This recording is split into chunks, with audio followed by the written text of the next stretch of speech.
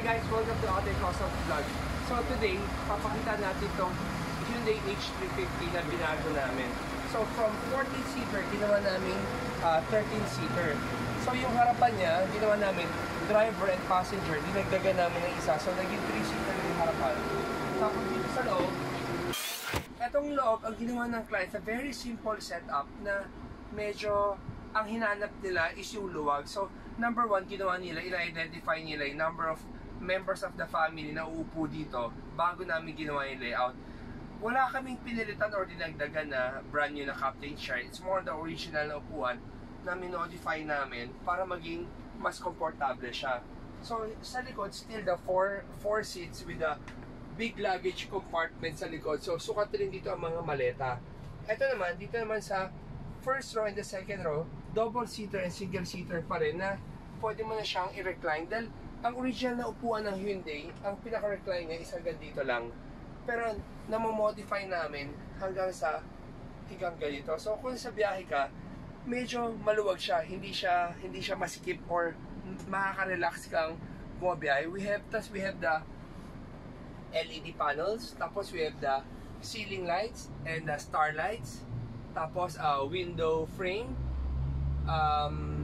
tapos curtain na ano, para ikaw rin pipili ng customized na color na gusto mo. We have choices para mapili ninyo. Tapos yung flooring niya, kung mapansin mo, we also customize the flooring para naging vinyl na siya. Hindi siya mahirap i-maintain. Tapos meron kayong mga socket na 220 or USB port para kung sakaling bumabiyahe ka, meron kang saksakan ng gadgets mo. Okay, guys, ito yung sa harapan naman. Ito yung center console na customize. Itong center console na customize, hindi namin laging ginagawa sa client dahil ang tagal. Pero sa matagal, hindi siya practical sa lahat ng setup. Pero in this setup, okay siya. So, ginawa namin siya ng pag binuksan mo, para siyang may console or lagayan ng gamit, gadgets, or pwede even maging parang basura. Tapos, meron siyang aluminum finish dito na pwede mo lagyan pa rin ng gamit. At the same time, yung ilaw niya may switch dito para sa baba, whether you want blue or pink or mixed para maging ganyan yung kulay niya. Tapos meron siyang mga cup holders, dinamihan nila yung cup holders. Tapos meron siyang, nandito yung PS4 niya, lahat ng controller niya nandito rin, from PS4 to sa TV, sa ilaw, lahat nandito. Meron din siyang cooler para just in case na drinks or ice habang bumabiyahe sila, meron silang lagayan.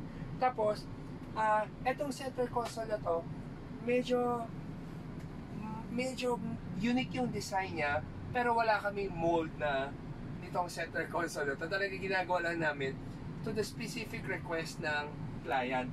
Ito TV namin, we install 32-inch smart TV. Standard na may TV Plus, and we install a soundbar. Itong soundbar na to is a very basic sound setup na maganda na rin ang tunog. Some client kasi wants to be yung parang talagang high-end speakers, which is we install Morel or Focal. Pero in this case, soundbar na kinabit namin, Samsung na 32-inch. This is one of the basic siya, pero ang ganda tingnan. So guys, thank you for watching this video, and I hope na gusto niyo rin itong simple setup namin for the H350.